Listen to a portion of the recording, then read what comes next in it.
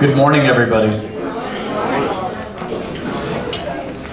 Welcome to our third installment of Advent is Coming, our exploration of the opening collect of each of the Sundays of Advent, as well as the scripture readings for years A, B, and C for Advent, the 4 weeks of Advent.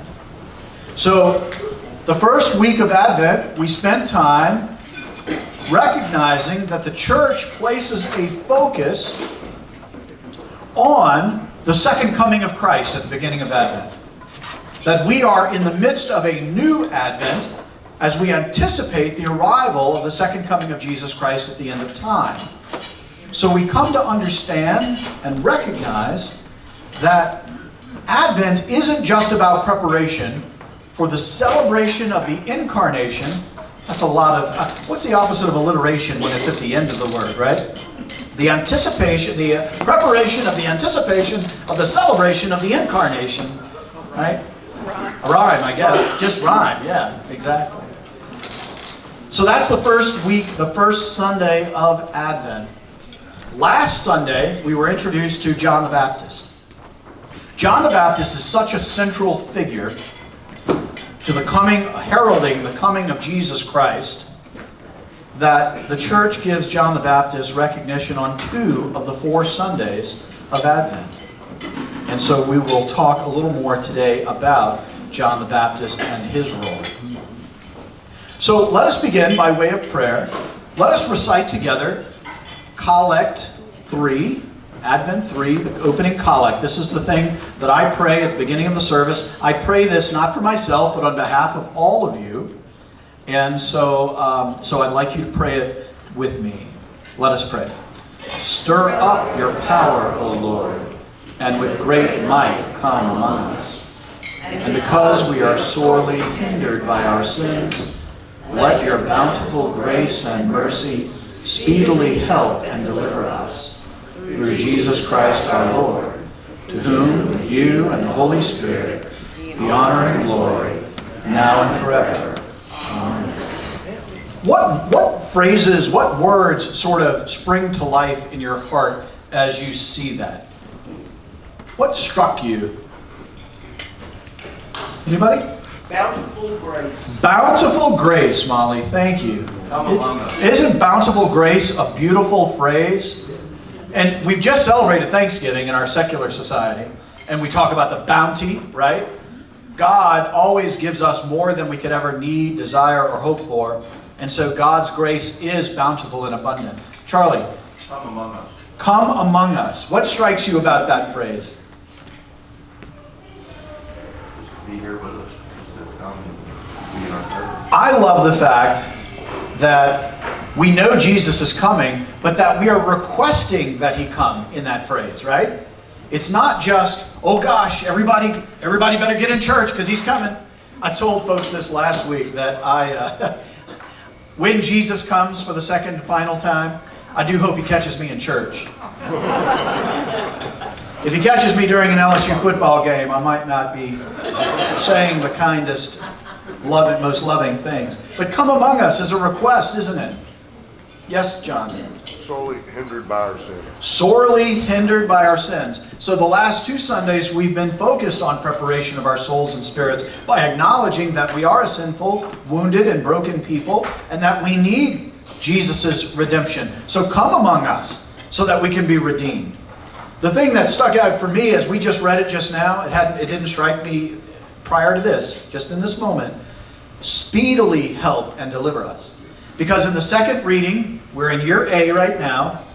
In the second reading, the epistle reading of year A is the letter of James. And you'll see that at services if you come to the 10:30. And the letter of James, and even though I don't preach about it today, the letter of James is all about be patient. Be patient, and waiting for the Lord. And here we are saying, hurry up! Hurry up and help and deliver us. And that speedily help and deliver us gives us a sense of eager anticipation, right? That yes, we must be patient, but that we must ask and invite Christ to come again.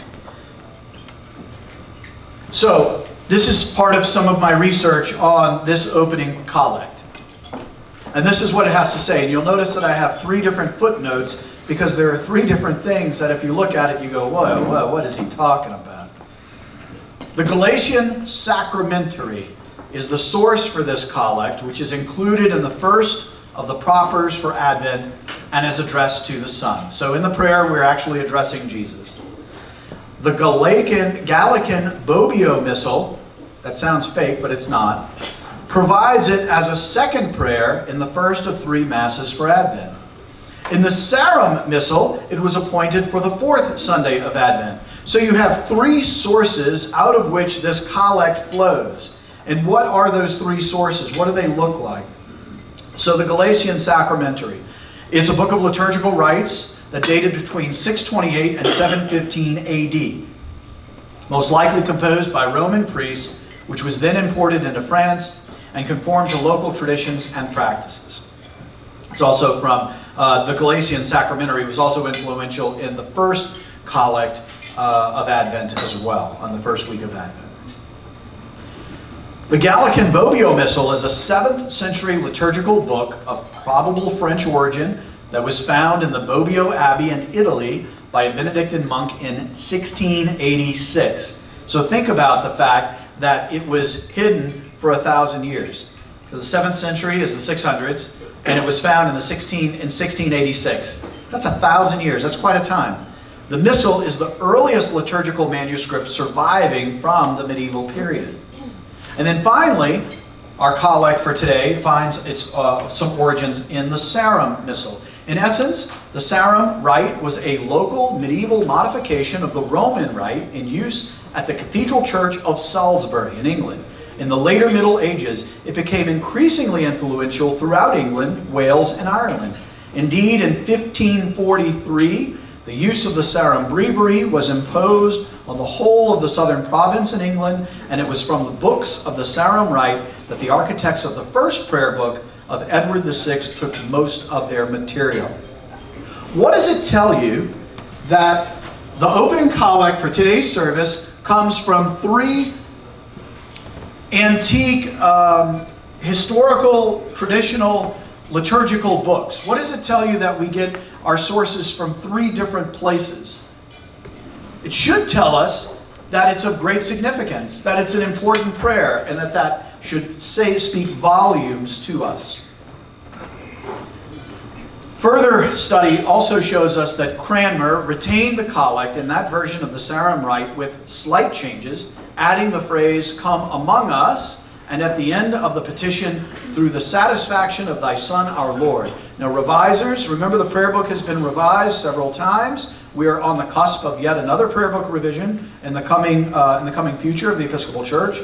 Revisers in 662 added the phrase, "in running the race that is set before us." Now, obviously, it must be taken out because it's not in the current collect.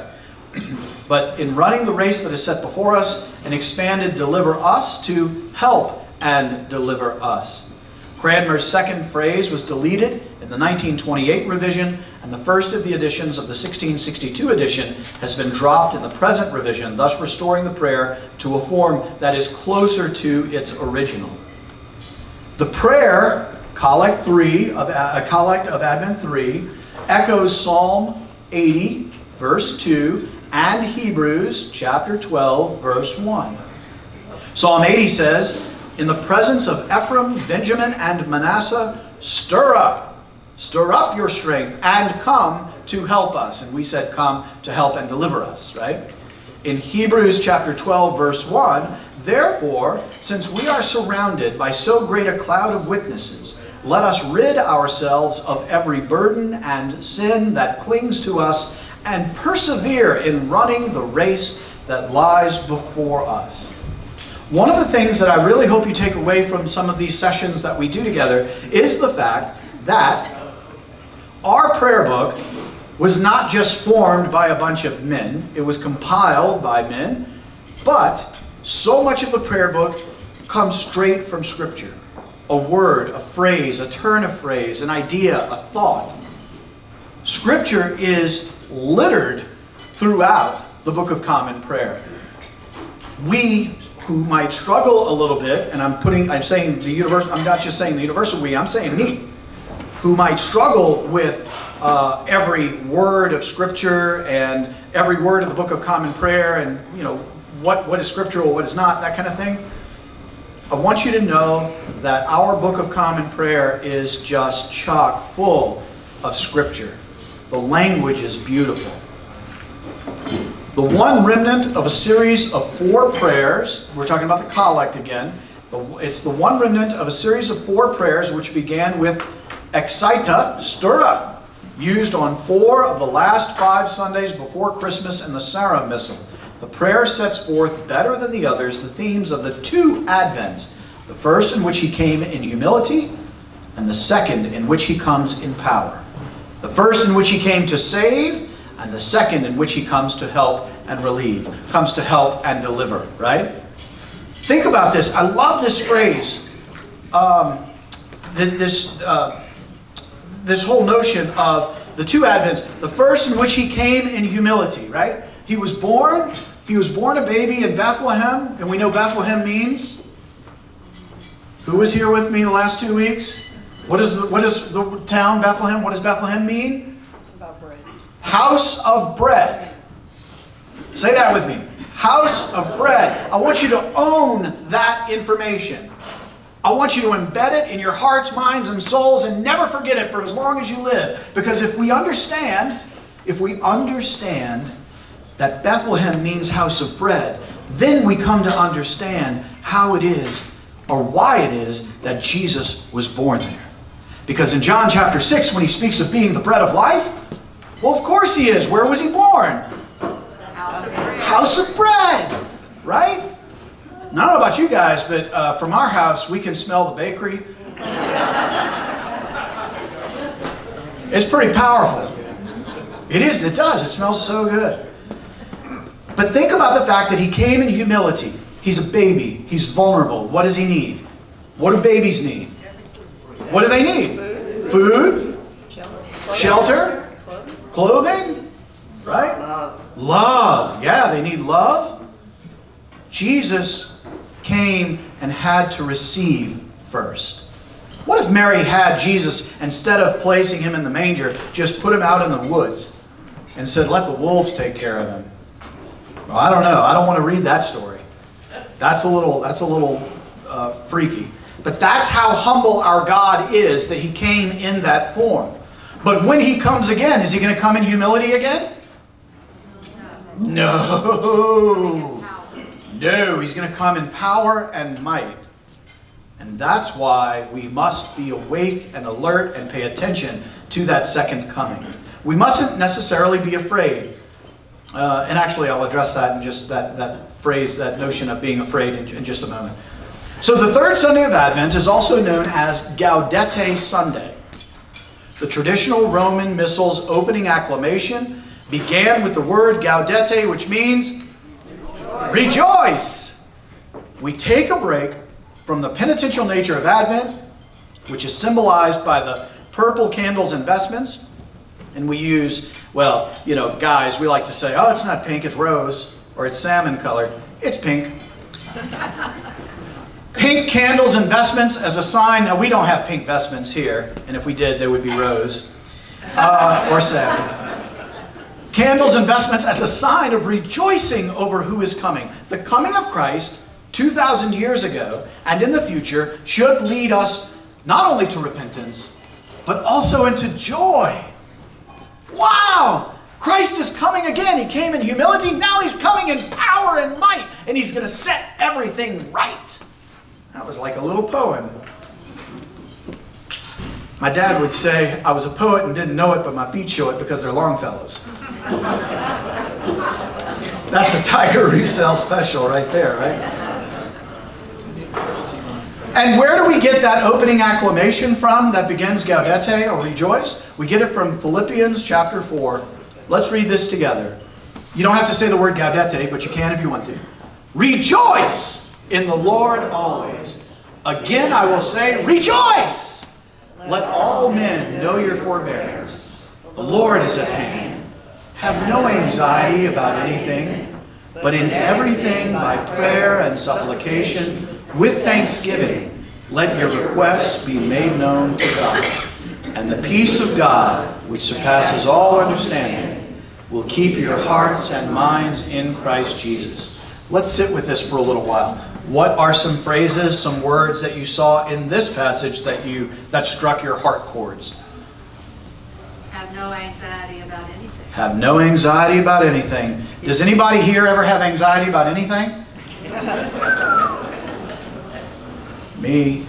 And what do we say? If we put our faith in the coming of Jesus Christ at the end of time, we have to have we should have no anxiety about anything. Anybody else? What else strikes you? Peace of God.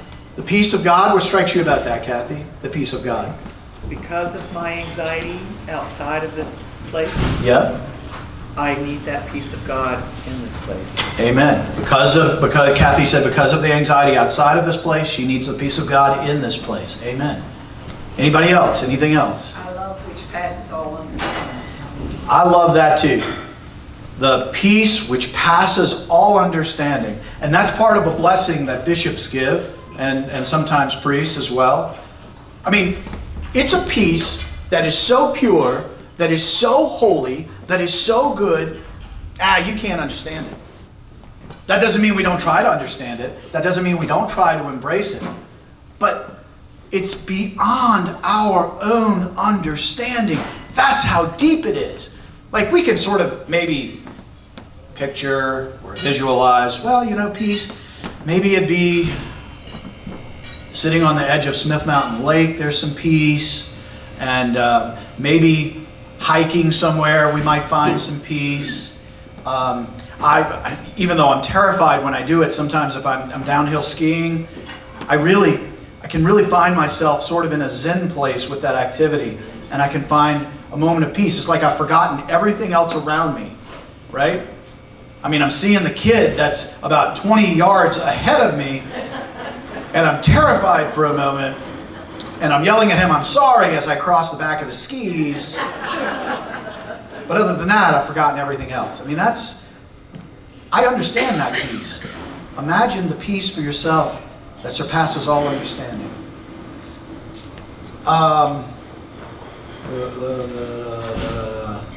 With thanksgiving, let your requests be made known to God. That was the phrase that stood out for me just now. Let your requests be known to God.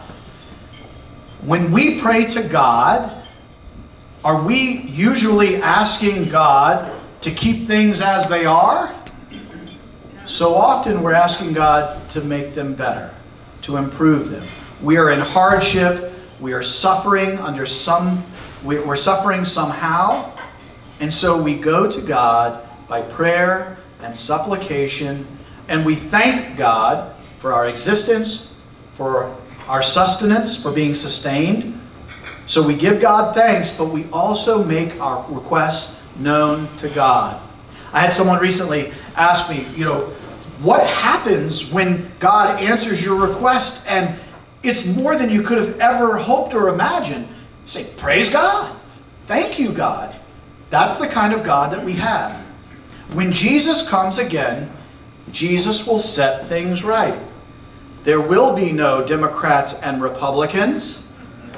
There will be no LSU or University of Alabama. There will be no Virginia Tech, Virginia rivalries, right? There will be peace of all sorts. No separation of denominations, no separation of nationalities, no separation whatsoever. We will be one body of Christ. And that's what we're striving for here as Christians, is to be that one singular body of Christ rooted in love.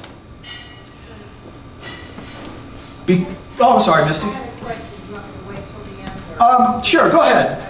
Fire away. I just wonder about that. Is it Thanksgiving I get, let your request be made known to God. I thought God knew everything. God does know everything. So, thank you. That's a good question. God knows everything. Do you know everything? No, and neither do I. But what happens when we go to God and we state our need? We are keenly aware of it at that point. And we acknowledge, I'm not God, I can't fix this. And it requires of us a great deal of humility. The best thing to do for those who are parents especially, is to think about your relationship with your child. You know your child might need something, but you don't just give it to them right away. You kind of wait and see, have they learned? Have they grown? Have they matured? And that child then comes to you and says, Mama, I really, really hate to ask this, but I need this. I need something. I need you. That's a lot different than just saying, yeah, go, here's whatever you need. You didn't even ask for it, but just take it and get out of my hair, right? Sometimes we parents do that because we're not God. We're not perfect. But when a child comes to us and they need something or want something that is good for them, you know, if a little kid comes up and says, hey, can we go play football out on Rivermont Avenue at noon in front of the post office where everybody runs that red light, I'm going to say no. Oh, but I really, really want to. No. Because you sent, so this is the proper preface of Advent. This is the one that we just read. And we may without shame or fear. Oh, the proper preface. I'm so silly. This is what I wanted to share with you. So the proper preface is comes just before the Eucharistic prayer, just before the Holy, Holy, Holy. So I don't have to get into to the details of it, but you've got an introductory paragraph that's always there, and a conclusion paragraph that's always there, and sandwiched between them is what we call the proper preface. And you do one for Lent, a special one for Lent, you do one for baptisms, you do one for marriages. During the green season, when we wear the green vestments, the ordinary time, we have priests have three choices. They can use to the Father, to the Son, or to the Holy Spirit, and it sort of speaks to those triune realities. In Advent, this is what the proper preface says. Because you sent your beloved Son to redeem us from sin and death, and to make us heirs in him of everlasting life, that when he shall come again in power and great triumph to judge the world, we may without shame or fear rejoice, Gaudete, to behold his appearing. Remember, we talked about the fact that he once came in humility. The next time he comes will be in triumph and power to judge the world. That can be daunting for some of us. And so we start to get scrupulous and worry about, oh my gosh, is my soul pure? Is my soul clean? No, we need not be scrupulous. We must depend upon God's mercy and love. And if we can, without shame or fear, accept the coming of Christ, then we should rejoice at his appearing. That's what this third Sunday of Advent is about the rejoicing of Christ coming at the end of time. So now that's about the opening collect. That's a lot, right? And so we're now going to get into the scripture passages. If you weren't with us for the last two Sundays, I'll just recap briefly. In the church, we have what's called a lectionary. That gives us the scripture passages for each Sunday. And we use a common lectionary that is shared. Episcopalians share it with Methodists and Lutherans and Congregationalists and Roman Catholics and some other denominations as well. So that even though we might be divided in terms of the way we are structured, we are united by hearing the same word on Sunday. So that when I talk to my mom on Sunday afternoons, we like to compare notes on what her priest preached about, and I get to tell her what I preached about, and it's because it's all based on the same lectionary. Also, you have years A, B, and C. Year A focuses on the Gospel of Matthew. This is the year that we're starting now in Advent. Year B, Mark. Year C, Luke. We just finished Luke with Feast of Christ the King, the Sunday prior to Advent. All right, let's go ahead and read this scripture passage together. And we are taking this from Matthew's Gospel, chapter 11, verses 2 through 11. Let's read this together. Now when John heard in prison about the deeds of the Christ, he sent word by his disciples and said to him, "Are you he who is to come, or shall we look for another?" And Jesus answered them, "Go and tell John what you hear and see. The blind receive their sight, and the lame walk. Lepers are cleansed, and the deaf hear. And the dead are raised up, and the poor have good news preached to them. And blessed is he who takes no offense at me." As they went away, Jesus began to speak to the crowds concerning John. What did you go out into the wilderness to behold? A reed shaken by the wind? Why then did you go out?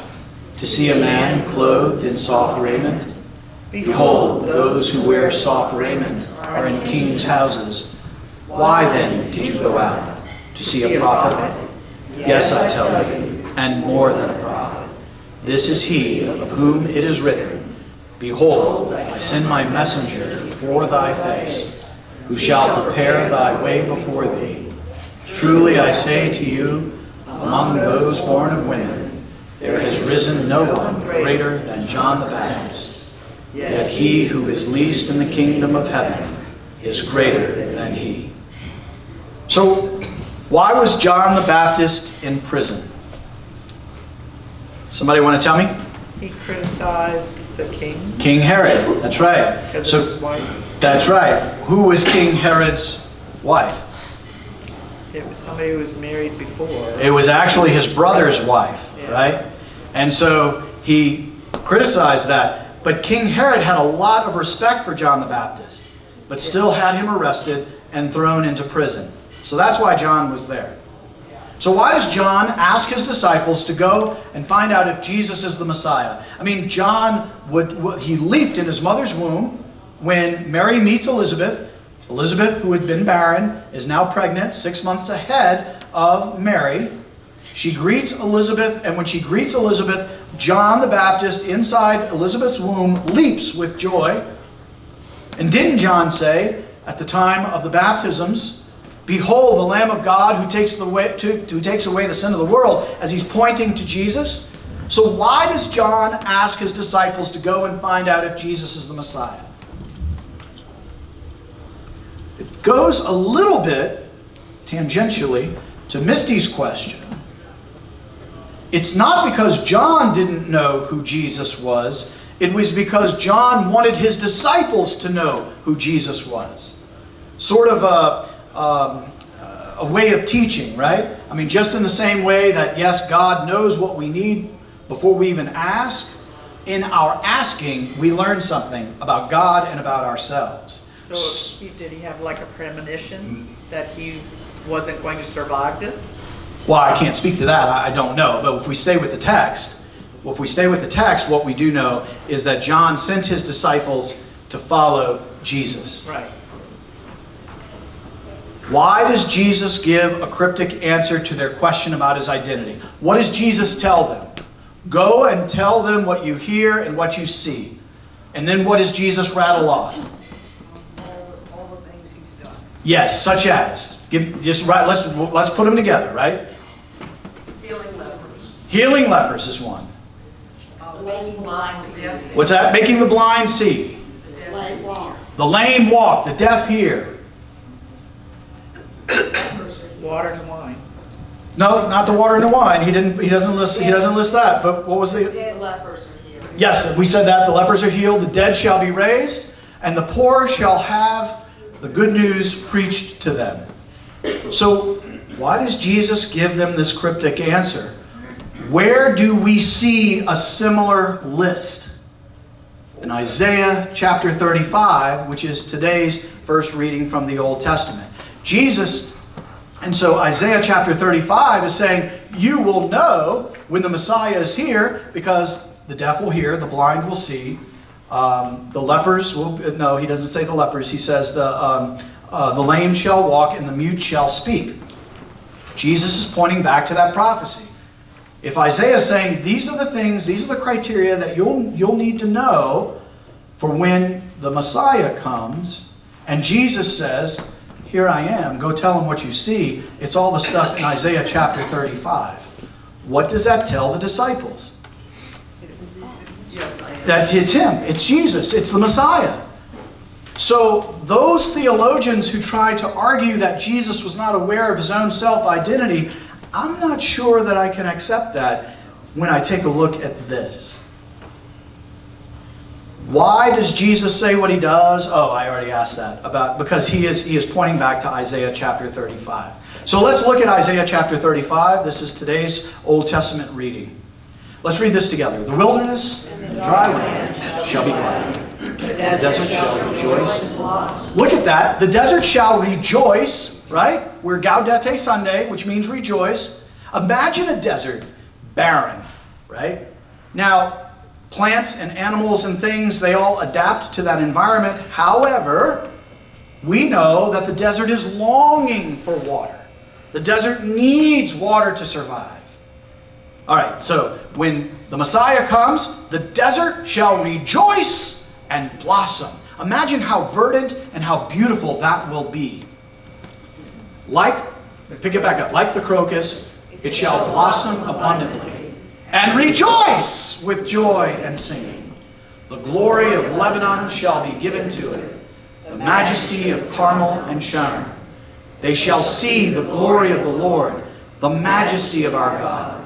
Strengthen the weak hands and make firm the feeble knees. Say to those who are of a fearful heart, be strong, fear not.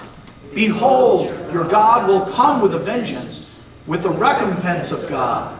He will come and save you. Then the eyes of the blind shall be opened, and the ears of the deaf unstopped. Then shall the lame man leap like a hart, and the tongue of the dumb sing for joy. The ransomed of the Lord shall return, and come to Zion with singing. Everlasting joy shall be upon their heads. They shall obtain joy and gladness, and sorrow and sighing will flee away. Isaiah is giving us a prophecy, and he's not giving us doom and gloom, is he? Isaiah is telling us there will be a time of great joy and a time of great rejoicing when that Messiah comes. When we look at this prophecy from Isaiah 35, it's not just about pointing forward to the Christ child, the anointed one. This is actually Isaiah's prophecy about the end of time, about the coming of God. It's not, you will know who the Christ, the anointed one, is because of the things that are listed, the blind, the deaf, the lame, and the dumb. That's not just when the anointed one shows up, it's when God shows up. That is a huge claim. So when Jesus is pointing back to Isaiah 35, and he says, go read Isaiah 35, and then come back and tell me who I am. Jesus is clearly saying, I'm not just the anointed one. I am God. Wow. Mind blown, as the kids say. Right? Isaiah is speaking about the... See, I get so excited, I get ahead of myself. Isaiah is speaking about the age of salvation when God will come. This is more than a Savior, an anointed one, a Messiah, a King. This is God come down that is being prophesied. God is going to be here. Isaiah also gives a checklist so that we will know when God has come. What does Jesus do with that checklist? He checks it off and he fulfills it. There was a question, I think 2 Sundays ago, that someone asked about, will we recognize Jesus when he comes again? Yes, we will. Because there will be no more blindness, no more deafness, no more hardness of heart. We will all be one in that unity of love as God is in unity with God's own self in the Holy Trinity. So let's skip ahead to year C, the year of Luke. So you would have heard this last Advent, week 3. What should we do to prepare for his coming? Let's read this together. And the multitudes asked him, what then shall we do? And John the Baptist answered them, he who has 2 coats, let him share with him who has none. And he who has food, let him share with him who has none. And he who has food, let him do likewise. Tax collectors also came to be baptized, and said to him, Teacher, what shall we do? And he said to them, collect no more than is appointed to you. Soldiers asked him, and we, what shall we do? And he said to them, rob no one by violence or by false accusation, and be content with your wages. So with many other exhortations, he preached good news to the people. He preached good news. What is the word evangelium? Good news means, in English, gospel. He preached the gospel to them.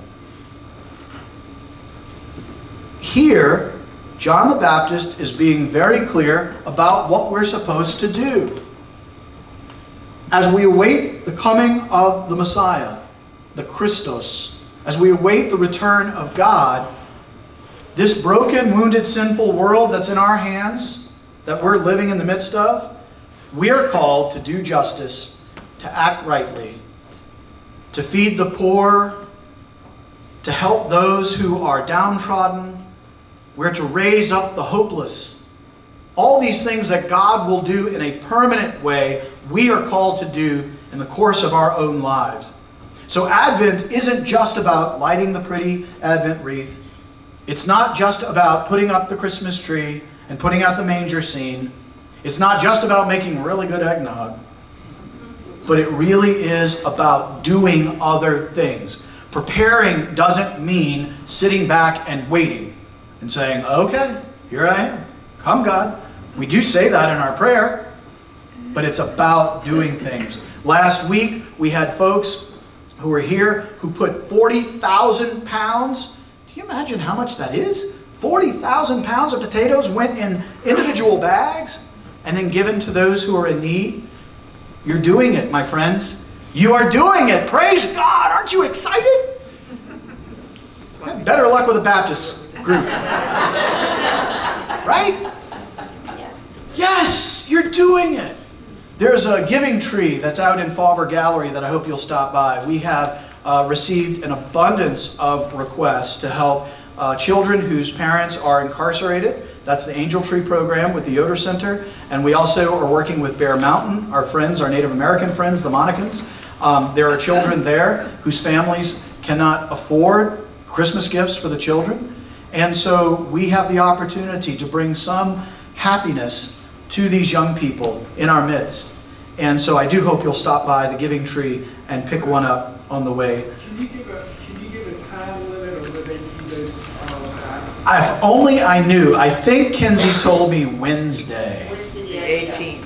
What's the 18th is Wednesday. Yes, Wednesday. Thanks, Bill. That's a good question. So the instruction here, what is the instruction? I answered my own question. How does this instruction of doing things differ from how we approach the season of Lent? So in Lent, what do we commonly, we Christians, what do we commonly do in Lent? We give something up. Yeah, we usually give something up. We make a sacrifice, right? Here, and in Lent, actually, we're really invited to do more than sacrifice. We're actually invited and encouraged to do something to set the world aright. With God's help, of course. It is not upon us. We are weak, we are lowly, and we can only do what we can do with God's overabundant grace. So, how might this approach of giving to those who are poor and in need, how might this approach to Advent be an antidote to the cultural materialism that the Christmas season brings? Does it serve as an antidote? We change the focus of not getting, but giving. Amen. Molly Jenkins, ding, ding, ding. You get a gold star today. It's not just about getting, it's about giving. And look, I know that all of us here are generous with our family and our friends. I know that you go to Christmas parties and you bring a bottle of wine. I know that really well. Thank you, by the way. I know that you provide for your family, your friends, and your children. I know that. This is giving at a different level, though. This is more universal giving. This is something that really grabs our hearts and molds and changes us while the world is being changed. So, in seminary, I don't know if you know, I was in seminary for 6 years, not because I'm slow, but because that's... What? Excuse me, Betsy. For the first time, she laughed louder than you did, Alice.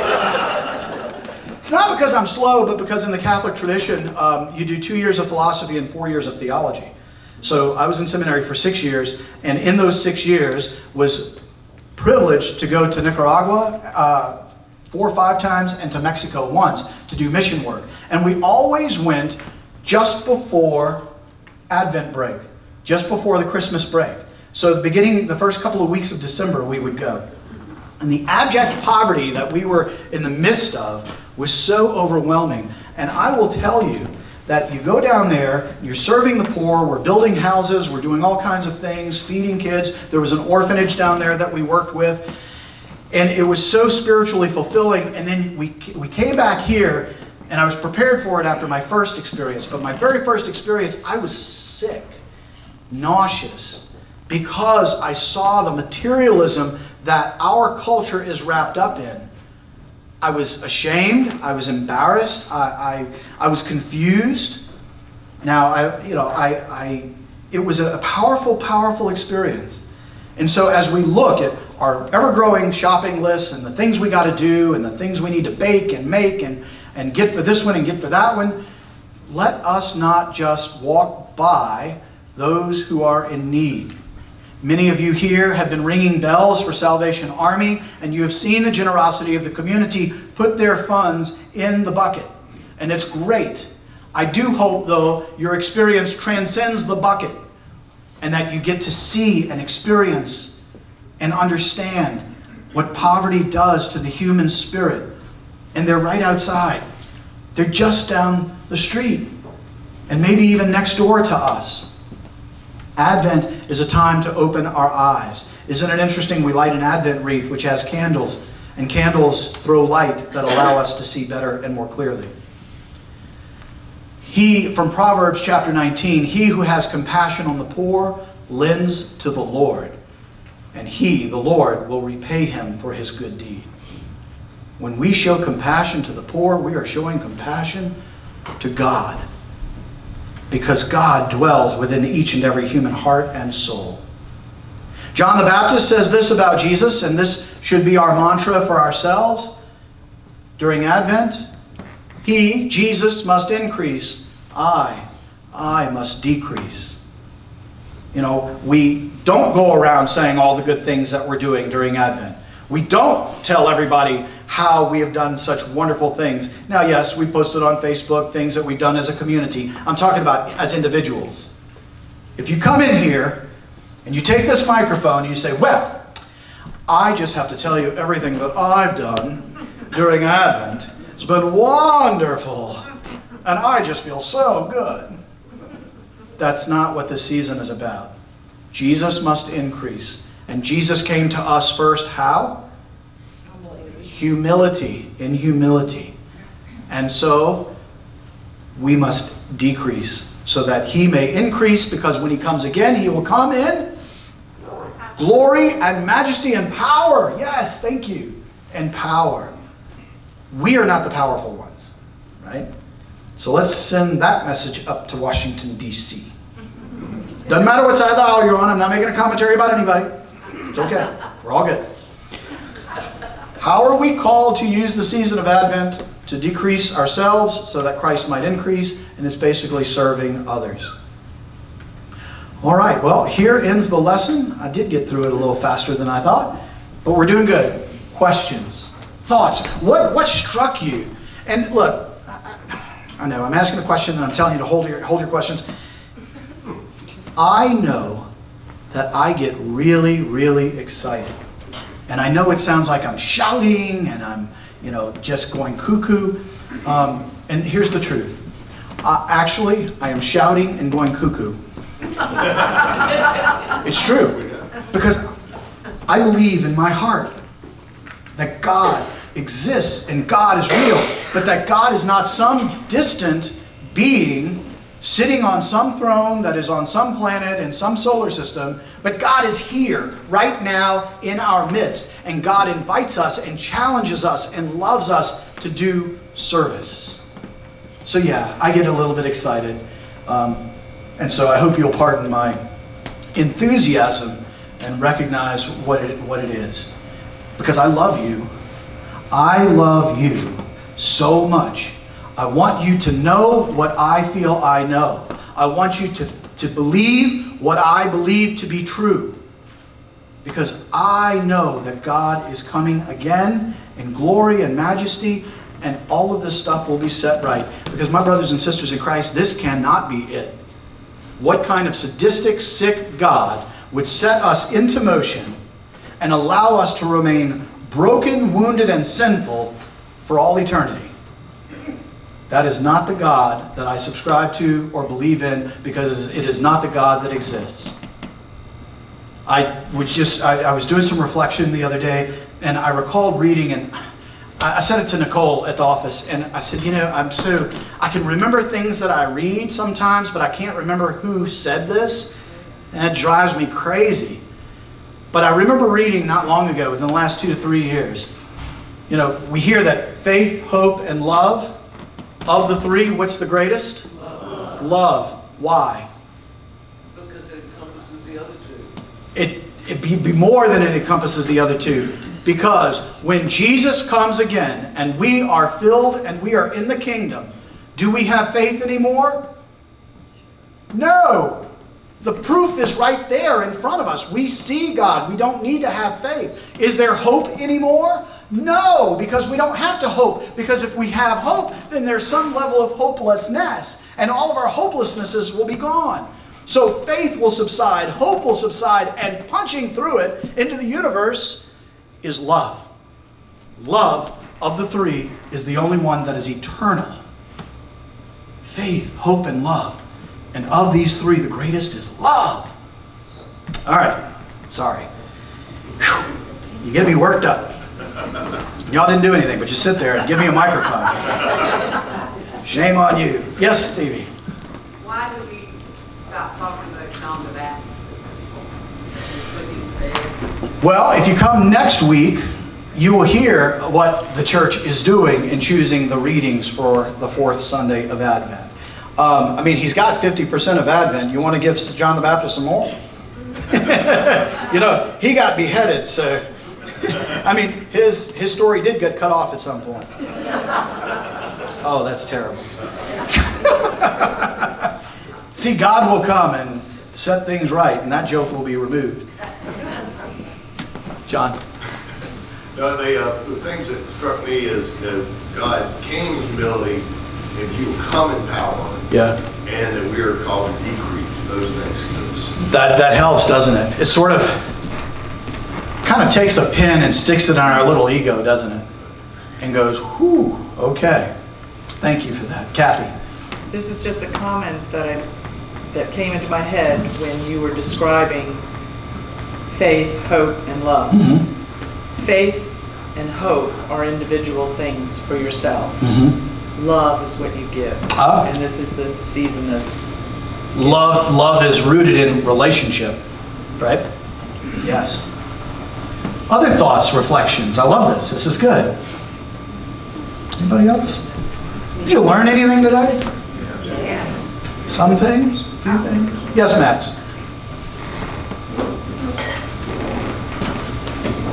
We've been talking about the new Christ coming. Yes. Well, the same Christ. It's not a new Christ. It's the same Christ. And I look around people that I know here. Our grandmothers listened to this and they died. Yes. And Christ didn't come again. Yep. Our mothers died. Christ didn't come again. Yep. And I'm not sure about what's going to happen to me or you. But you talked about what it was going to be like when the new Christ comes. That's the new Christ. There's no new Christ. It's the Christ. Right. When the Christ comes again. You told us how it would be. Why can't we do a better job today for those of us who are living? Because we may be dead when Christ comes again. Why can't we do a better job so we make it like Christ is going to make it when Christ comes? Why do we have to wait? Because we are sinful human beings. Because only Jesus will eradicate sin from our existence. So what you're proposing is a human solution, and what we are looking for is a divine solution. It's why Jesus died on the cross for our sins. Yes, our ancestors have died and Jesus hasn't returned yet. They're sleeping and they're awaiting the second coming of Christ. It's why we say in the Nicene Creed, Christ will come to judge who? The living and the dead. The living and the dead. And so Jesus is the only one, God is the only one who has that power. Does that mean that we give up on trying to make things right? No. That's the way of love. That's what my sermon's actually about today. And it's, yes, we are called as Christians, Max, to set these things aright. But we don't have the power to do it on our own. God has to be infused in it. Does that answer your question? That's a good answer. It doesn't answer the problem. The problem is, why can't we do better what the Christ that we know wants us to do? Why can't you? I try. And so do I. And so do all these people. A lot of people are not trying. Well, that's exactly right. Now you've hit on, and what is wrong with those people? Let's just name it, right? What's wrong with those people who are not trying? They're sinful. Sinful. Self-centered. Self-centered, right? Power hungry. Egotistical. Yes, there are a lot of people, and they will have to make their peace with God when Christ comes again. We as Christians, that's why we can rejoice at the second coming of Christ, rather than being fearful. When Christ comes and Christ makes himself known, there's going to be those who are going to be really disappointed, and those who are going to be very excited. And so the way in which we live, the way in which we love, the way in which we treat one another, the way in which we do God's own works with God's own grace, that's all blessing. There is fruit being born in our communities. I mean, Max, you have a great relationship with our Monacan brothers and sisters who have been ostracized and isolated in so many ways. And now we're building these bridges of relationship. The Yoder Center. You know, we go into the Yoder Center and there's racism. Is racism ended on earth? Of course not. But in that moment, in that pocket, there is love. And that's where we see the fruit being born. It's a good question, Max. It's hard. This is like really philosophical, theological, high-minded stuff you're getting at. And I love it. So don't stop asking those questions. I just hope that I can answer it. But even then, I'm imperfect and I'm dumb. It took me 6 years to get out of seminary. Anybody else?